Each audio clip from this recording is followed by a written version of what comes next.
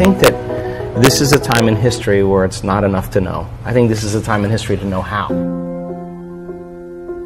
How many people in this audience actually believe in the idea that the way you think has some effect on your life? So how many people here actually woke up this morning and consciously created a future?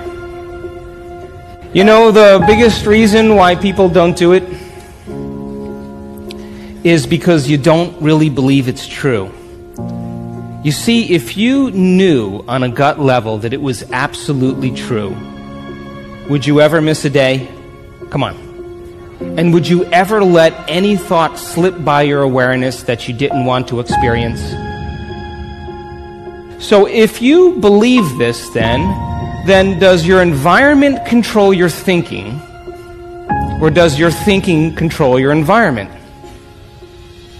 So if you wake up in the morning and you get out of bed on the same exact side as you did the day before, you shut the alarm clock off with the same finger, you slip into your favorite slippers, you shuffle into the bathroom and you use the toilet like you always do, then you get into the shower and you wash yourself in the same routine way, then you groom yourself to look like everybody expects you to look, and you go downstairs and you drink coffee out of your favorite mug. Then you drive to work the same way as you did the day before. You see the same people that push the same emotional buttons.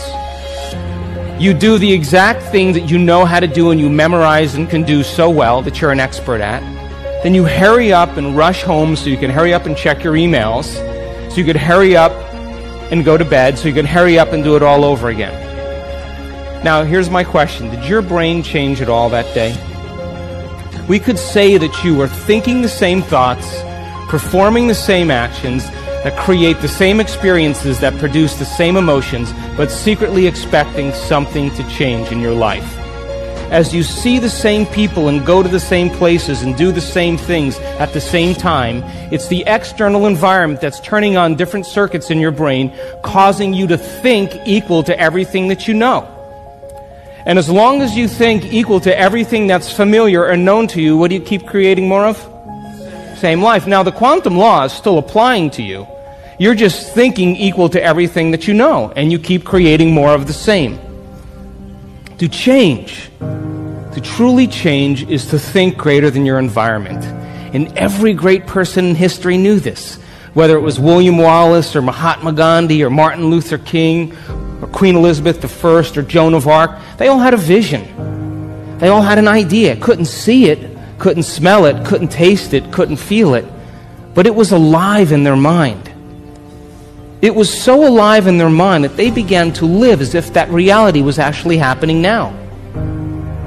So can you believe in a future that you can't see or experience with your senses yet, but you've thought about enough times in your mind that your brain is literally changed to look like the event has already happened?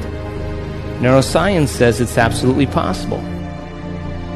95% of who you are by the time you're 35 years old is a set of memorized behaviors, set of emotional reactions, beliefs, perceptions, attitudes that run just like a computer program. So 5% of your conscious mind begins to work against 95% of what you've memorized. So the person wants to think positively, but they're feeling negatively. They want to create their dream board, and put up their future life, but they feel unworthy. That's mind and body in opposition. We have to recondition the body to a new mind. To change your mind, then, is to make the brain work in new sequences and new patterns and new combinations, to begin to make the brain work differently. And the one ingredient that allows us to do that is knowledge or information. Because every time you learn something new, you make a new connection in your brain. That's what learning is. Learning is forging new connections. Remembering is maintaining or sustaining those connections. write down the choices you have to stop making. Look at the things you have to stop doing. Are you complain? Do you make excuses? Do you blame other people?